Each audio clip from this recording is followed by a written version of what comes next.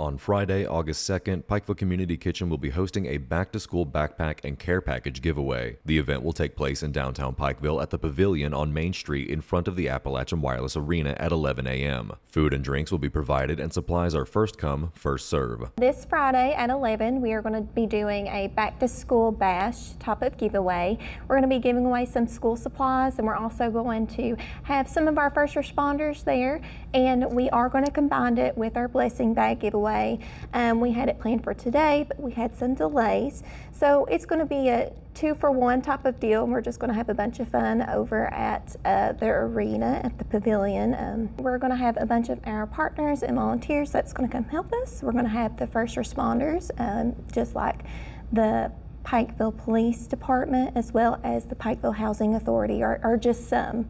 A few volunteers and sponsors that we're going to be having on Friday. Norton Eye Center in Pikeville, your local vision experts. Experienced doctors using state-of-the-art technology. Choose from top designer frames from Oakley, Ray-Ban, Nike, and more. We accept Medicaid and Medicare, plus most insurances are accepted. Norton Eye Center in Pikeville, next to Tractor Supply.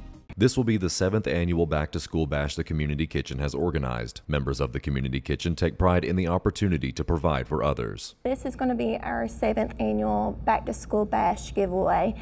So we always like to do this event because it kind of helps our parents and our volunteers and everyone in the community.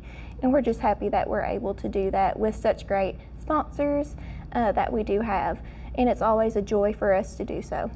Well, we always expect a great turnout, and we always have a great one. It's always so fun, all of us being together, especially with the kids. It's just heartwarming, and we're happy that we're able to do it because it is something that is needed, and we're happy to be able to do this for the community. Reporting for Mountaintop News, I'm Nick Collum.